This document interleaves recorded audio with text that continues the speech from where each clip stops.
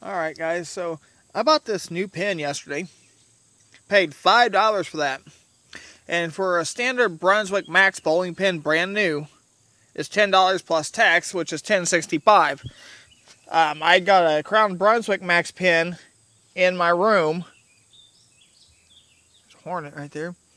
Anyway, I got a Crown Brunswick Max pin in my room and I paid brand new price for it.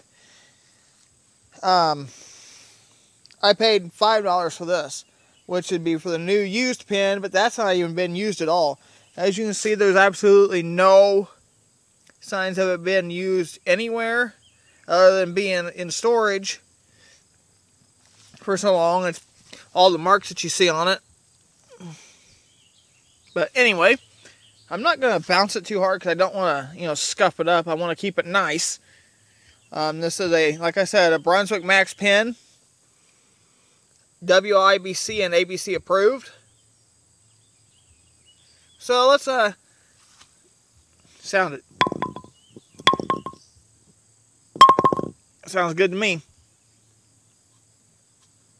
Little surface stings, but that's, pretty cool.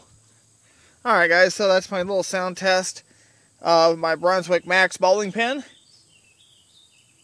Some hummingbirds flying around over here. But anyway, that's my sound test of my new Brunswick Max bowling pin.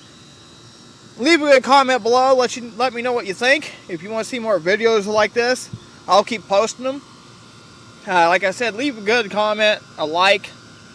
And if you guys have not done so already, please subscribe to my channel and click the push bell notification icon so you never miss out on a new video anytime I upload a video. I will be posting a bowling video later on, which I filmed that yesterday. So I hope you guys have a great rest of your day. Thanks for watching.